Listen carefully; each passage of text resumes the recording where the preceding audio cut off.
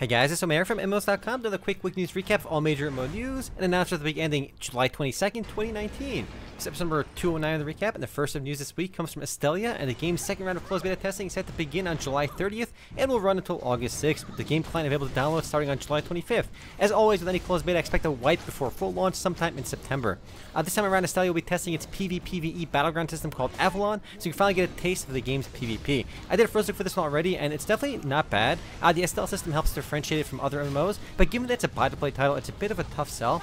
As a free-to-play game, I'd recommend it strongly, hands down, but still, it's worth trying in its second round of closed beta testing, only because it'll be free in closed beta 2, and again, that begins on July 30th. Next up, speaking of buy-to-play and free-to-play games, Life is Feudal MMO, the MMO version of Life is Feudal, officially went free-to-play this last week, and up until now it was buy-to-play and played a lot like Worm Online, which is pretty obscure, but if you've never heard of it, it's basically a sandbox survival game with MMO-like scale. So think Rust or Ark Survival Evolved, but with larger scale. I expect that it went free-to-play to boost its player-based numbers, and at least in the short term, it seems to be working, as the game went from peaking at about 700 players a day, all the way up to 1,500. If you like these sandbox survival games, maybe give this one a try. Keep in mind though, it's a much slower paced and more complicated version of Rust, so simply building a base and stuff takes a lot longer. Plus the UI is not nearly as good, but it's going for that MMO scale. I guess it's kind of a bit like New World and games like that. Up next, and perhaps the dumbest news of the week, a RuneScape player filed a lawsuit against Jagex for muting them in-game without reason. As you probably already guessed, the lawsuit didn't go well and was quickly dismissed in Pennsylvania court. The plaintiff claimed that the muting process in RuneScape violated his human rights and free speech. The judge, of course, ruled that the allegations were implausible, and the First Amendment and Fifth Amendment due process clauses and free speech clauses do not apply to government institutions because it's a private game company after all. So surprise, surprise, game company can ban or mute you for any reason, so don't go ahead wasting everyone's time trying to sue them for it. But it is a pretty interesting story that they actually went ahead and tried that, but of course, didn't work.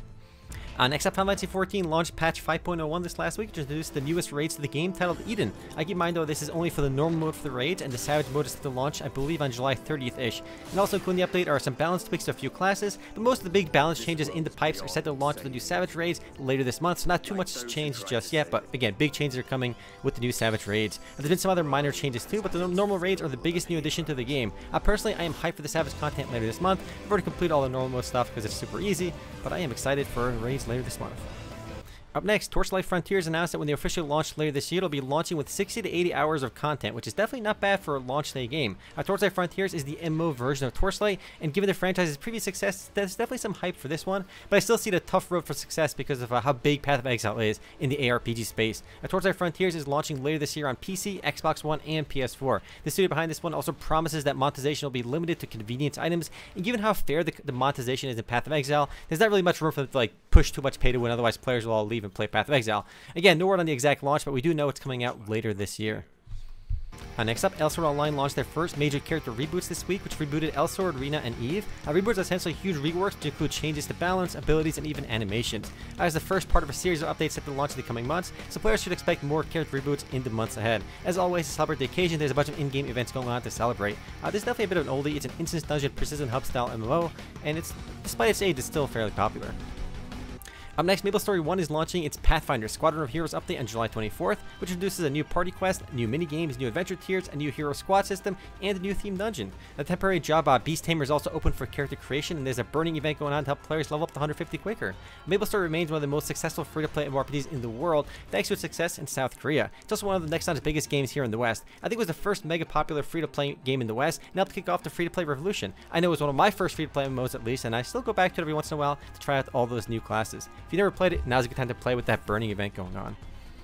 Next up, Caravan Stories' North American open beta and launch has been delayed for an indeterminate amount of time as per a tweet on the game's official Twitter account. The game was set to launch on the PS4 on July 16th, but that clearly didn't happen. No word on how long the delay is, but I can't imagine it'll be too long as the game's now in Asia for over a year already. No word on a PC launch either. This looks like a strictly console release here in the West, at least for now. Up next, a small bit of a victory lap for Monster Hunter World, as the game hit 13 million copies sold worldwide, making it the most successful Monster Hunter game ever and one of Capcom's most successful games, period. At the summer occasion, players will log in between July 25th and August 29th to get a free item pack in the game. Also, the Iceborne expansion pack is set to launch in September, so there's a lot of runway left for Monster Hunter World. Moving right along, Blade and Soul previewed its new changes, set to launch with the upcoming Roots of Malice update, which is set to launch on July 24th. With the upcoming update, players will be able to use their PvP gear on their alts. There's also changes to the item upgrading system, as players won't need to use dragon tokens to evolve various pieces of gear anymore. It's not exactly a huge update, but it'll be launching on July 24th for just a couple of days. Blade and Soul, along with Terra and Black Desert Online, are really the only true action MMORPGs out there with a persistent world. So if you haven't played all three, honestly, all three are worth checking out. They're definitely one of the better MMORPGs out there, at least on the free-to-play front for Terra and Blade and Soul. Next up, the indie MMORPG Villagers and Heroes launched a Tale of Earth and Sea expansion this last week, which introduced the new Shaman class of the game, as well as a ton of other goodies. The expansion bumped up the game's level cap to 95, added 9 new endgame zones, a new dungeon, a new content scaling system, new talents, ultimates, and more for all the classes, and a lot more.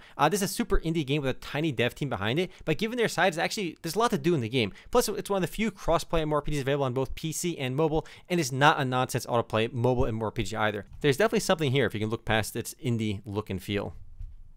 Next and last of news this week comes from Smilegate regarding Lost Ark, but before you get too excited, no, we don't have any kind of release date for the West yet, but the Korean version of the game is launching its new Assassin class soon, which apparently has been in development for some time now, but it's set to launch later this month. Good to see the Korean version of the game getting updated regularly, but I'm still waiting for a Western announcement. I'm hoping we get an announcement for a Western release sometime in Q4 of this year, and hopefully a playable open beta by this time next year. That's just my personal guesstimate and timeline, obviously nothing official, just my speculation. But yeah, anyway guys, that's it for MMO News this week. I'll see you guys tomorrow for the podcast. Later guys.